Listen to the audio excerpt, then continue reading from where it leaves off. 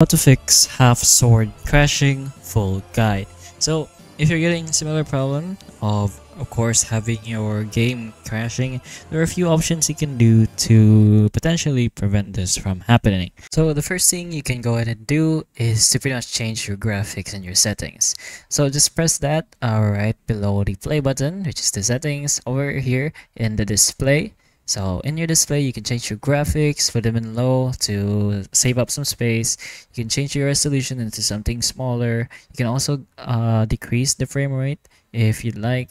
And pretty much just stabilize your own graphics in game because there is a lot of details going on, especially when you're playing. So by doing this, it will decrease a bit of lag. But other than that, in Steam, just go ahead to your library or home wherever you can find Half Sword Demo, and over there all you have to do is right click on the game, then go into its properties. Inside properties, you should be able to find the general option, it's already played there, and go to the launch option. So advanced users may choose to enter modifications to their launch options. Over there, just go ahead and put in this specific codes, which is -DX11 space dash available vid MEM equals your GB of your GPU's VRAM.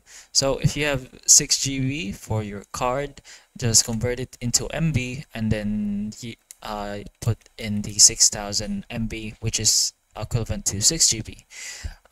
This current gadget I have is at 8 GB RAM, so converting it into MB turns into 8000 MB. So the 4-digit number will be turning it into 8000 MB. And then space -no MEM restrict.